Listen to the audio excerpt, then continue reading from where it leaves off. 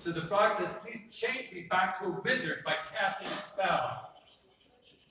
So a child could put the scratch bit on a magic wand, and then when I shake the magic wand, but it says, hey, I'm not an octopus. So I can shake the magic wand again. It says, I'm not a parrot either. So I shake the magic wand again. A watermelon, are you even trying? So one more time. Now it's a wizard.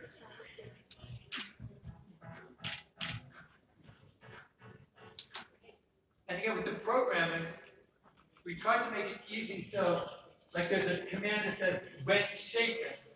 So it can detect when you're shaking it, and it does something new when you're shaking it. So we try to make very easy ways of getting started, but also you can do more and more sophisticated things over time.